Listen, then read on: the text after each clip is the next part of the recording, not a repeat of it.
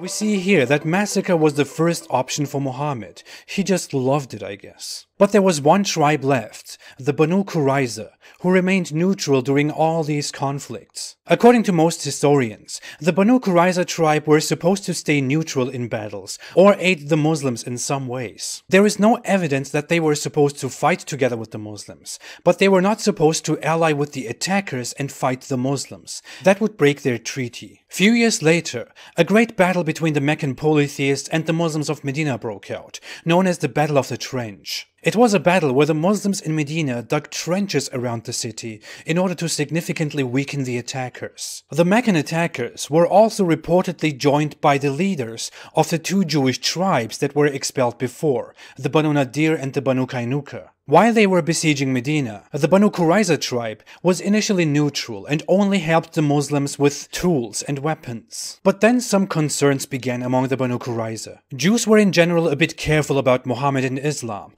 because they were mentioned in the Quran multiple times, but didn't want to have anything to do with it. Since the Quran increased its critical language of Jews, the Jews of the Banu Qurayza became more careful. Some among the tribe raised the suspicion of them being attacked and expelled at some point if Muhammad has too much power, since the two other Jewish tribes were besieged and expelled by Muhammad under suspicious circumstances. Some among the Banu Qurayza also talked about Muhammad possibly getting weaker because of the way they defended Medina. And since they heard that the other expelled Jews joined the attacking Meccans, the Banu Qurayza reportedly went into secret negotiations with the Meccan polytheists in order to secure their own safety and that of other Jews. There is no evidence at all of the Banu Qurayza actively allying with the polytheists and fighting the Muslims. Some hadith even report that the tribe was approached by the attackers for help but turned them away. But there were rumors of the Banu Qurayza wanting to end their friendship with Muhammad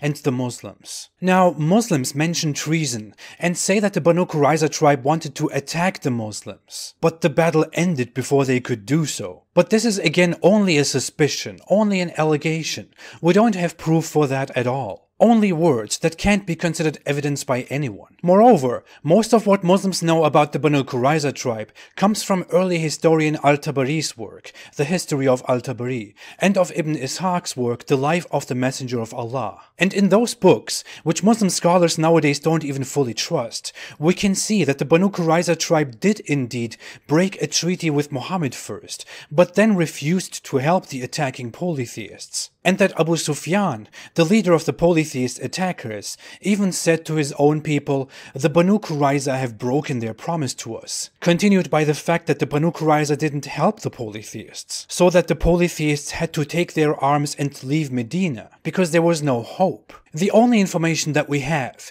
is that the Banu Qurayza at some point negotiated with the polytheists and attempted to fight the Muslims, and that the tribe didn't fully help the Muslims, and that the Almighty Allah above suddenly gave Muhammad an idea. According to Islamic reports, when the Meccan attackers couldn't fully besiege and defeat the Muslims and had to retreat, the battle was over and Muhammad went home to put down his weapons. Now, according to those reports, when Muhammad was laying down his weapons, the angel Gabriel, appeared to Muhammad and brought him a message. Gabriel allegedly told Muhammad that he shouldn't lay down his weapons because although Muhammad thinks he's done fighting, Allah is not done yet. The angel Gabriel told Muhammad to take his weapons again, gather his people, and march against the Banu Qurayza tribe. Yes, this is exactly what Islamic sources tell us. Muhammad wanted to stop, but Gabriel came and approached him and told him to fight the Jewish tribe of the Banu Qurayza. And it's important to point out that Gabriel, according to Islam, doesn't have a free will. He doesn't have an own will. He doesn't have his own opinions. He acts completely in accordance with Allah's will. So Allah came in here and told Muhammad to get his weapons and to kill the last Jewish tribe. After that, Muhammad gathered his army, marched against the Banu Qurayza tribe, besieged them for 25 days and defeated them. The Banu Qurayza tribe surrendered unconditionally. Then, during the negotiations, Muhammad chose a person, Sa'd ibn Mu'adh, as judge over the tribe. This person, Sa'd ibn Mu'adh, was a chief of a tribe in Medina, a loyal follower and commander of Muhammad, and was known to be a very aggressive person who literally takes no prisoners. According to same historical reports, he complained in earlier cases about the taking of captives and wanted to kill all enemies. In many cases, he was the first to take Muhammad's command when someone needed to be killed. During the Battle of the Trench, Sa'd also said that nothing is dearer to him than fighting those who disbelieve in the Prophet. And here it gets very interesting.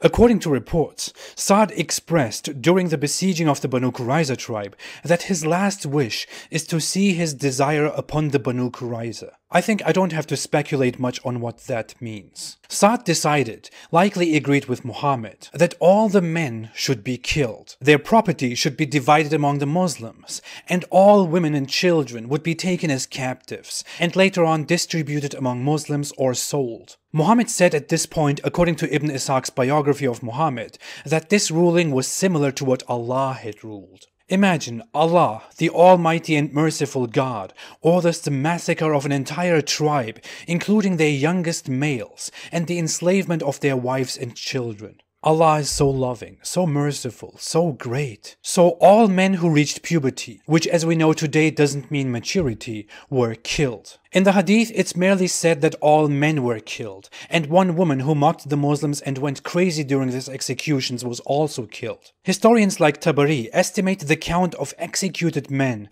to be between 600 and 900, an entire tribe. And with this incident, all major Jewish tribes in Medina had been exterminated or expelled, a perfect scheme, and very befitting to Muhammad's promises to expel all Christians and Jews from the Arabian Peninsula, and to fight all people until everyone embraces Islam. Also very much in harmony with the Quran's hate for Jews, and Muhammad's prophecies about fighting and killing Jews. This massacre also ensured Muhammad's authority over Medina, and no one was left to challenge him. It looks like all the Jews coincidentally served Muhammad's cause very well. I won't say that the Jewish parties were entirely innocent, but merely that one Jewish tribe was completely eradicated, and the other Jewish tribes almost had the same fate, all under suspicious circumstances and doubtful reasoning, ordered by Allah or Muhammad's alter ego. All this shows us that there was something heavily wrong with Muhammad, and that he wasn't interested in forgiveness regardless of faith at all. He was a cruel warlord, a brutal one. One simple wrongdoing,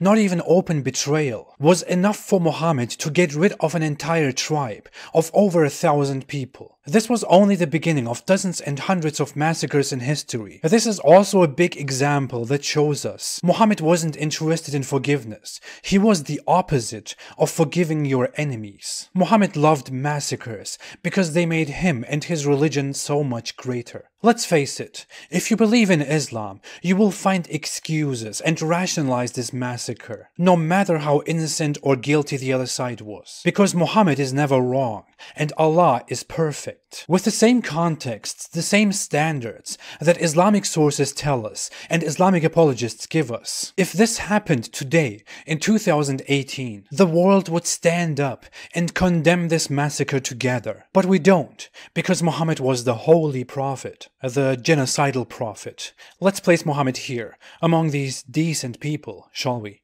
Okay, that looks beautiful.